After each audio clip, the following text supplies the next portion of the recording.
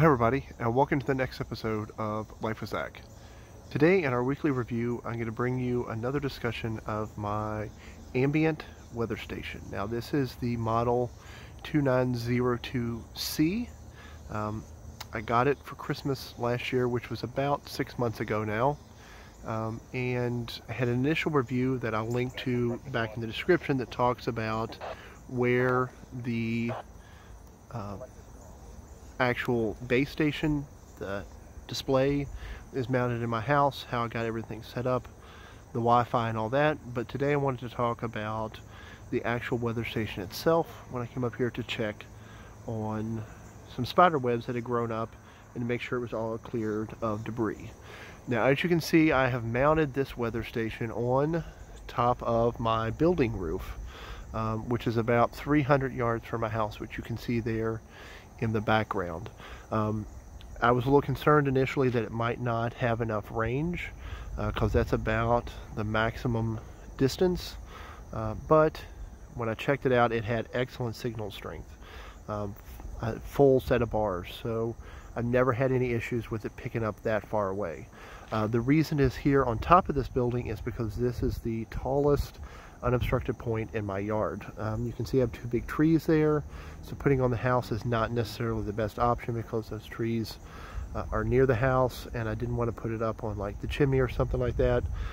There isn't anything around here at all, and basically what I did was I got this big old TV antenna mount that someone was getting rid of, took it off their house, brought it over here, cut the pipe, and stuck this on here.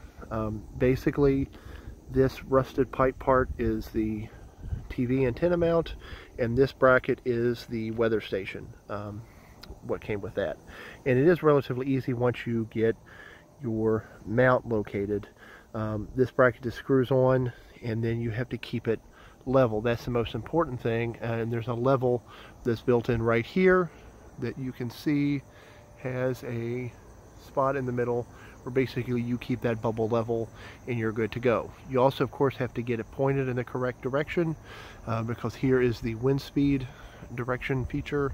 So if you get that thing pointed north, there's an arrow on here that will help guide you so you can make sure that north is the correct direction. So like right here is this arrow. It's kind of hard to see because we're kind of far out, but there's an arrow there. You make sure that's basically pointed north, and you're good to go once everything is set up. Basically, you set this on here again, get it level, get it pointed the right direction, and then tighten these down. Now, the features on this weather station are, of course, the wind direction, the wind speed feature over here.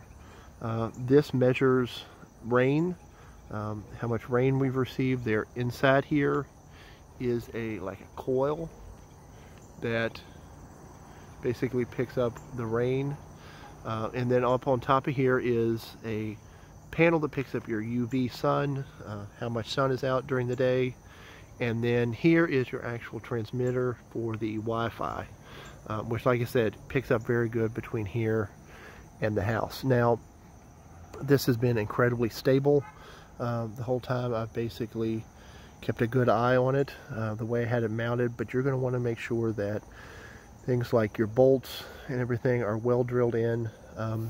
You can actually find these mounts, if you can't find a used one like I did, these types of things, go out and look for TV antenna mounts. They're a lot cheaper than the ones that come from Ambient, and they're pretty easy to put up. They're the ones that basically supported old style TV mounts that people still have, the TV antennas on their house. You can get one of those and just basically put a pipe in the mount that you can pick up at the hardware store or something, and then, like I said, just bracket this on here and it goes right on. Now, this is powered with a battery, okay? I've had it up for 6 months and it's dropped down 1 bar so far, so I'm kind of assuming it is going to last at least 1.5 years before I have to replace the batteries. They are, I think it's AA batteries. They basically mount here on the underneath, so that is going to be a kind of a pain, I guess, when the time comes that I have to come up here and change those batteries.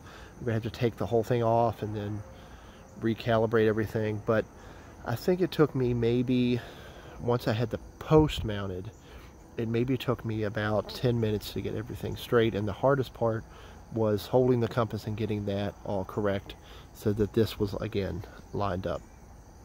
The other things I just had to do, because this pipe is hollow, I got some spray-in insulation and sprayed inside of it, so like bugs and especially bees and things can't get inside of it. But like I said, there has been really no issues, except for I noticed this giant pile of cobwebs that has kind of grown up on here, and I didn't want that to interfere with the rain detection and things, so I wanted to clean that off a little bit. This is the first time I've had to do that in the 6 months since I've had this. Excuse me. And but basically, like I said, this has been pretty reliable. It has picked up the rain and everything that I need. I've compared it with the other weather stations in the area, so I don't know how many Ambients are around, but I know there are quite a few on Weather Otherground and some of the other apps that I broadcast to. And I basically monitored, and the wind, the direction, the rain, and everything has been fairly consistent with all the others, so that's how I know that it is accurate, and that it's picking up. It shows me the temperature on my home display, the amount of rain that we've received, the wind direction, the UV, and the wind speed. Now on the app, of course, I can graph all that. The ambient weather app, I can graph all that so that I can get that information over the past like 24 hours, so I can see what conditions are. So like when I'm at work, has it rained at home? And I can go in there and look to see how much it's rained, when it rained, and all those other good things that go with the weather station. It is held up pretty well. It hasn't faded or anything with the sun, and it's been up here for like 8 months now. And again, nothing has broken, nothing has malfunctioned. Really have had zero issues with this at all since I got it. So I've been extremely happy with this Ambient 2902C weather station. When I did all the reviews and everything initially, it seemed like definitely the best one. So I think if you're interested in one, definitely check this out. You would be pretty well pleased with it. So if you have any questions or anything, be sure to leave those in the comments. I'd love to hear what questions or anything you have or your experience with this weather station. If you like this, hit subscribe. There'll be other reviews of other things coming out really on a regular basis. And as always, hit like if you found value from this video. I love to get feedback from everyone on how well they're enjoying this and what other things they would like to hear. So thanks again for tuning in for LifeZach, and have a wonderful day.